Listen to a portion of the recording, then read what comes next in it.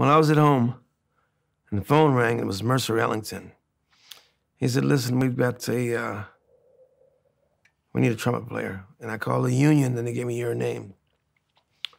So I need a guy to play split lead and who can solo. I said, okay, is there rehearsal? He said, no rehearsal. Come in and sight read everything. He said, and don't shake hands with anybody till after the show is over. We don't want the audience to know that you're brand new. So I did it. It was just for one night. And he said, can you go to the next town, which was Lorraine, I think? Because we were at Ravenna at the Carousel, I think. And so we went to Lorraine and another town in Ohio, Toledo, I think.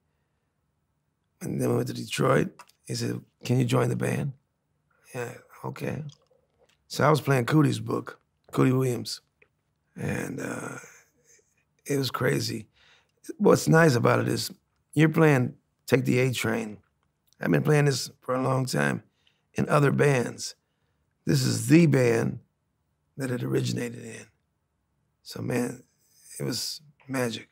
Yeah, sight reading is something where you get a fresh chart, they put it down in front of you, and you read it the best you can and try not to make any mistakes.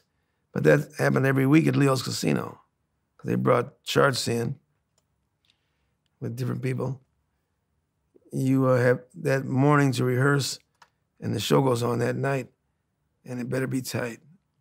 It's a never-ending story, music. Each week is something new. Each day is something new. It's just for you to be ready for it. Just take it as it comes and hope you can make it.